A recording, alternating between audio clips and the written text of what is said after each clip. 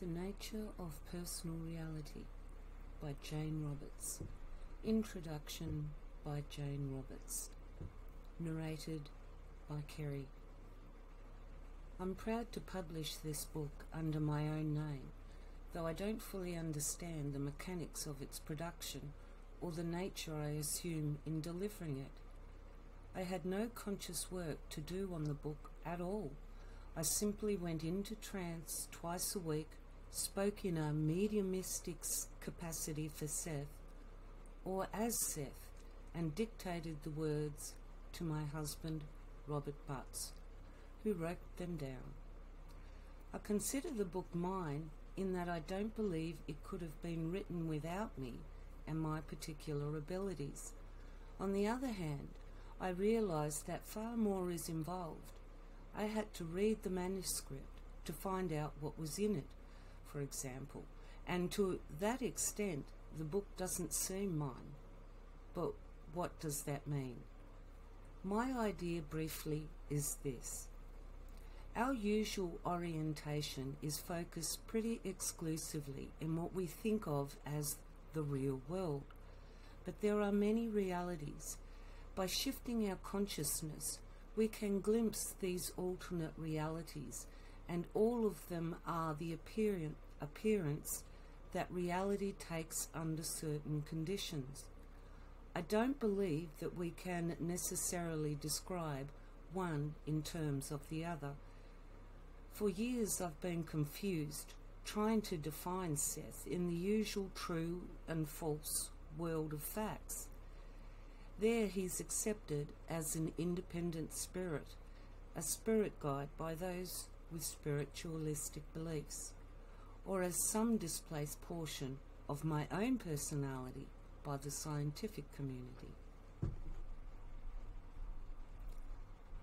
I couldn't accept either idea, at least not in undiluted form.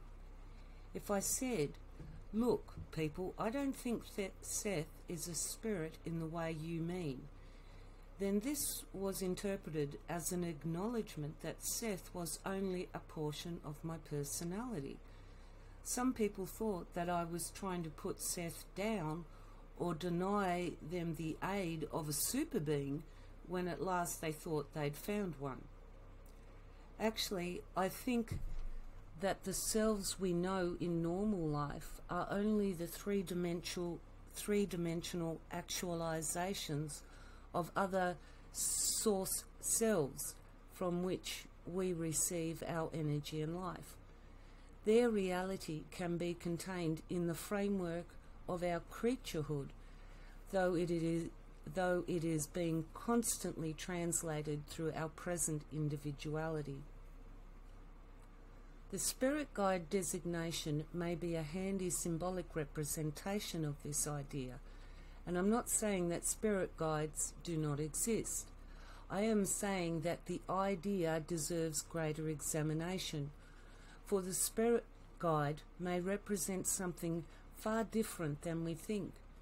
The idea can also be limiting if it always places revelatory knowledge outside of us and tries to make literal, sometimes extraordinary phenomena that may be beyond such interpretation. While I was trying to define Seth that way and questioning whether or not he was a spirit guide, I was closed off to some extent from his greater reality, which exists in terms of vast imaginative and creative power that is bigger than the world of facts and can't be contained in it. Seth's personality is quite observable in our sessions, for example, but the source of that personality isn't. For that matter, the origin of any personality is mysterious and not apparent in the objective world. My job is to enlarge the dimensions of that world and people's concepts of it. Seth's books may be the product of another dimensional aspect of my own consciousness, not focused in this reality, plus something else that is untranslatable into our terms, with Seth a great psychic creation more real than any fact. His existence may simply lie in a different order of events than the ones we're used to. I'm not saying that we should apply what we learn to the ordinary world. Certainly I'm trying to do that, and Seth wrote this book to help people deal more effectively with their daily lives.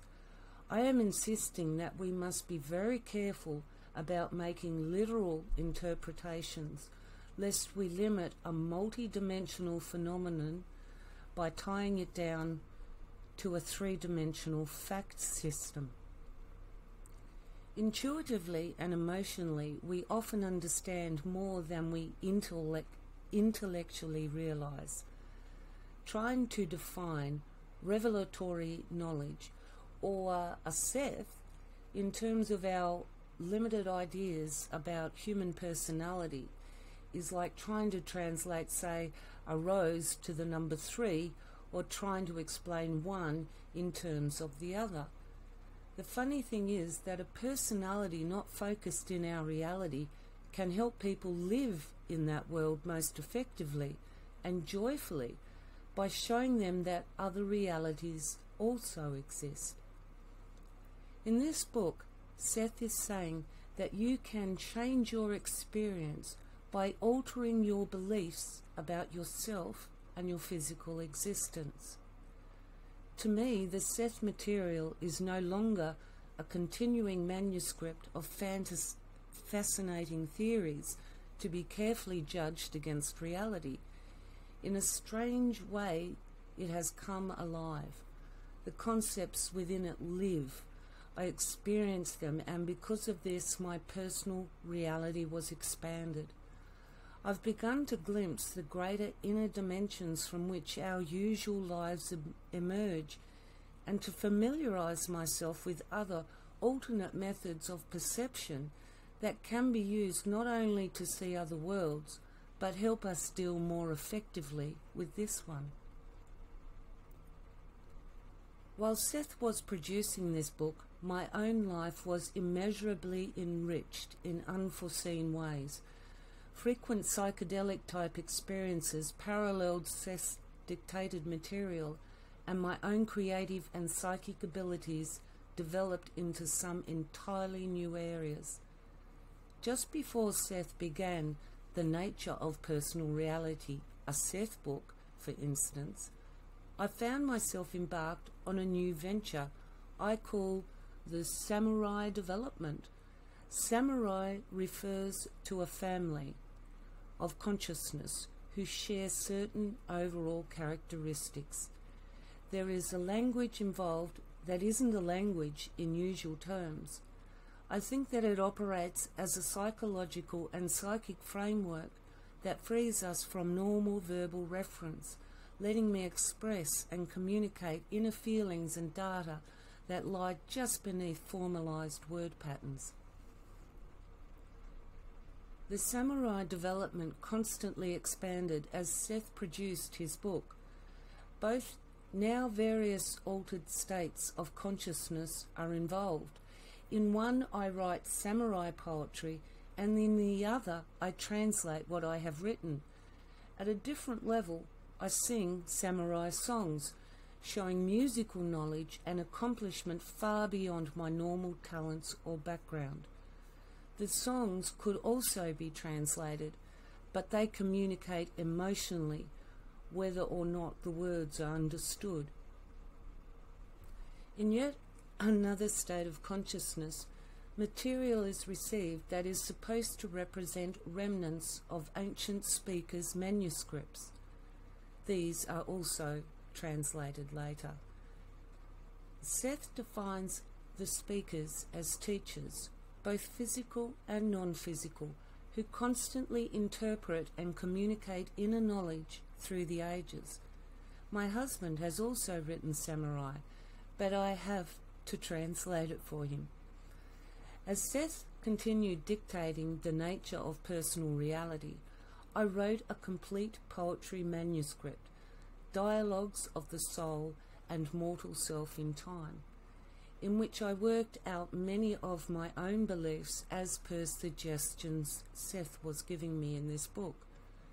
This led to another group of poems, The Speakers. To me, all this means that there is a rich vein of creativity and knowledge available to each according to his abilities, just beneath the surface of usual consciousness. I believe that is a part of our human heritage, accessible to some extent to any person who explores the inner dimensions of the mind.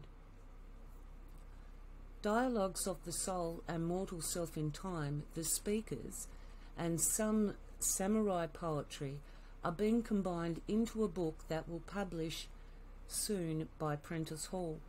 I consider it a companion book to this one. It shows what was happening in my personal reality while Seth was writing his book on the subject, and reveals how the creative impetus splashes out into all areas of the personality. Seth often refers to the poems and to the experience that initiated them. Many of those events occurred as I tried to understand the relationship between his world and mine, and the connection between the inner and outer experience. But besides this, as Seth was dictating this book, this present book, I also found myself suddenly writing a novel, The Education of Oversoul 7, which was produced more or less automatically. Oversoul 7, the main character, achieved his own kind of reality. I said mentally, okay, 7, let's have the next chapter. And there it was, as quickly as I could write it down. Portions of the book also came in the dream state. I know that 7 and his teacher, Cyprus, exist in certain terms, yet their reality can't be explained either in the usual fact world. For example, the novel included many samurai poems and portions of speaker manuscripts. And when I sing samurai, I identify with Cyprus, who is supposed to be a fictional character. I could also tune in to 7 for help with those personal challenges I discovered. I love to go full blast ahead, using my abilities as freely as possible. Yet quite as strongly, I'm often scandalized intellectually by the same events that intuitively intrigue me, or by the interpretation placed upon them. It does no good to pretend otherwise, and I think there's a good reason for this sometimes uneasy blend of intuition and intellect. I'm learning that both elements are important in my work and in Seth's. And perhaps my own refusal to accept pat answers leads me to search so intensely, and is responsible to some degree for my bringing in a Seth instead of a Mad Hatter. The samurai development, along with the experiences connected with the education of Oversoul 7 and the nature of personal reality books, brought up so many questions that I was forced to seek a larger framework in which to understand what was happening. As a result, I'm working on a book called Aspect Psychology, which I hope will present a theory of personality large enough to contain man's psychic nature and activities. Seth refers to aspects, as we call it, in this present book, and it should be published sometime in 1975. In the meantime, all I can say is this. We live in a world of physical facts, but these spring from a deeper reality of creativity.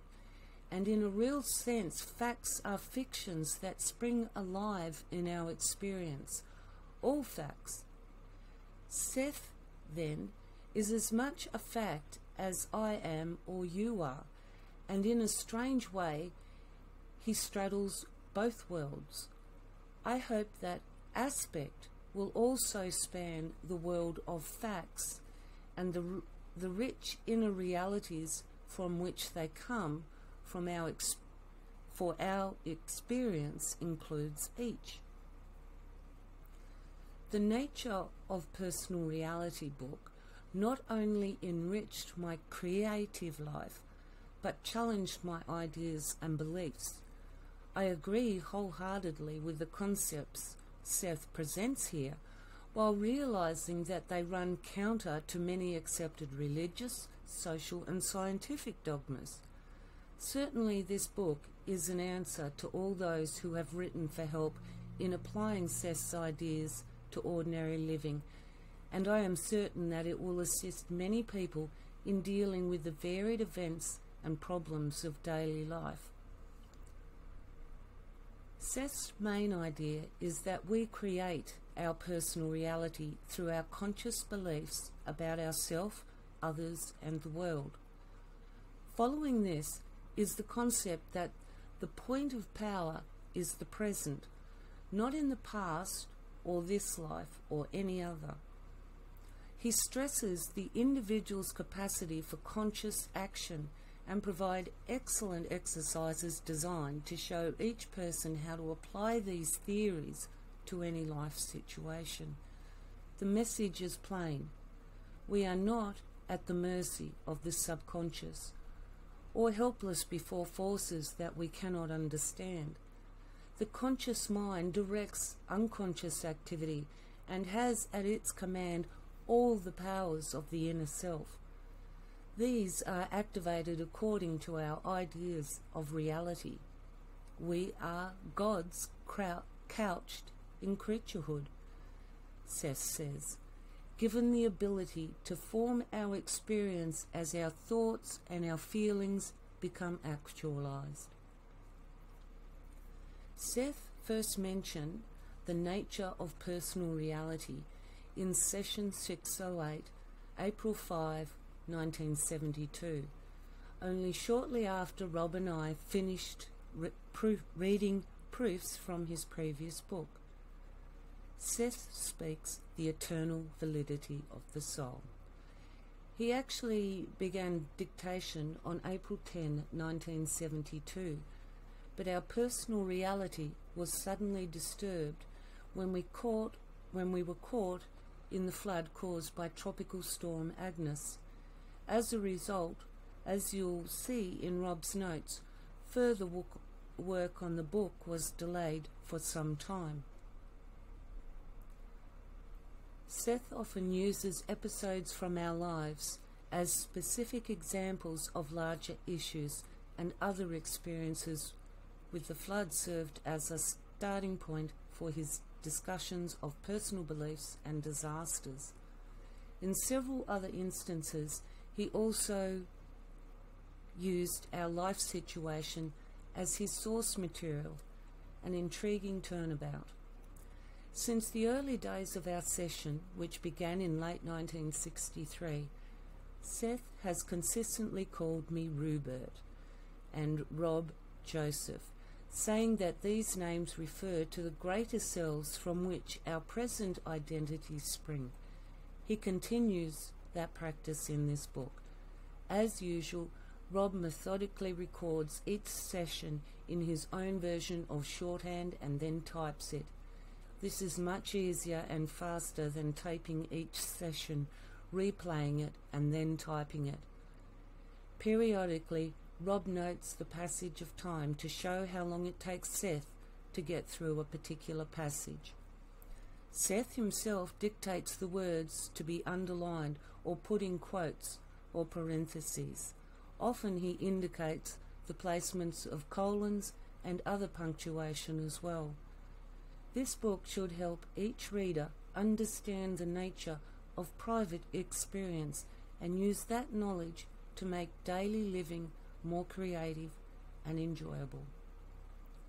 Jane Roberts, Elmira, New York, November the 6th, 1973.